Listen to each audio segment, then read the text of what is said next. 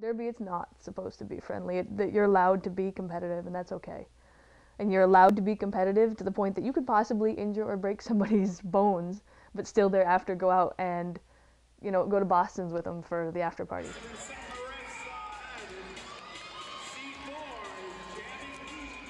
I really enjoy that I can go after a day at work and have some physical activity that involves beating other people up. And not literally, of course, but it's a different type of energy that you get to release when you're, impacting other people versus just lifting weights or something like that. I work for the state of Alaska, state terminals and tank farms inspector. During the winter, it's a lot of office work, and during the summer, it's a lot of field work. Derby and myself are both kind of explosive. You can have calm lulls and then be high energy in a split second.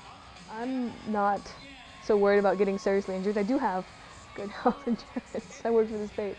So I'm not so worried about the injury. It's a part of sports in general is injuries, and you accept that or you don't. If you don't, you pick a different activity.